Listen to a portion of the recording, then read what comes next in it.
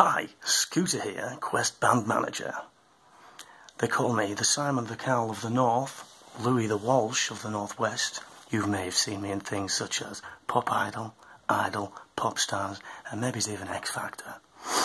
Anyway, we're here to talk about the Quest, the Ollie Clarke story.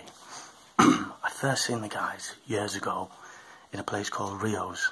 Beautiful, beautiful little club down in Whalley. Its real name's Rendezvous, but the cool kids call it Rio's. There they were, Ollie, Chad, Rick, and the other guy, I can never remember his name. There they were, chewing their faces off on God knows fucking what, but I always had an eye for detail, and with my extensive knowledge of boy bands, 90s boy bands specifically, I approached the boys.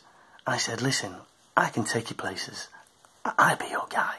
So, next thing we know, we're plugging them on MySpace, MSN Messenger. Contemporary electro pop cock rock certainly was unique, and it's what the industry needed at the time.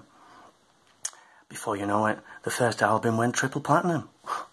We'd struck gold. We'd hit oil. No looking back, but it wasn't too long.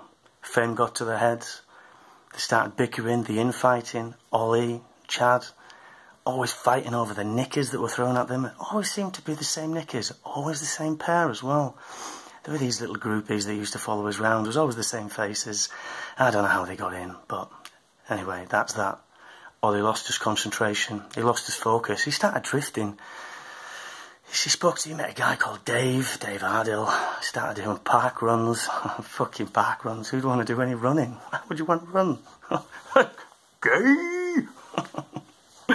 Anyway, from that, he started going into things like CrossFit, and then he started powerlifting into weights. Fuck knows what he was thinking.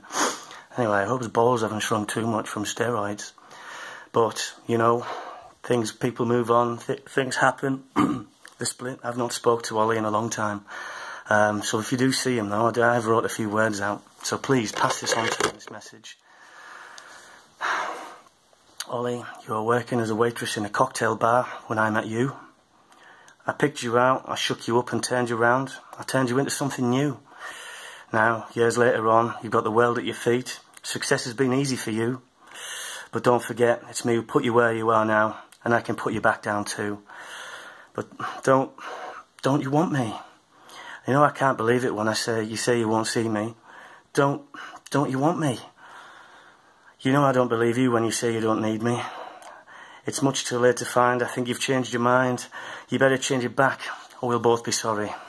And that's all I've got to say on the matter. But best of luck to you.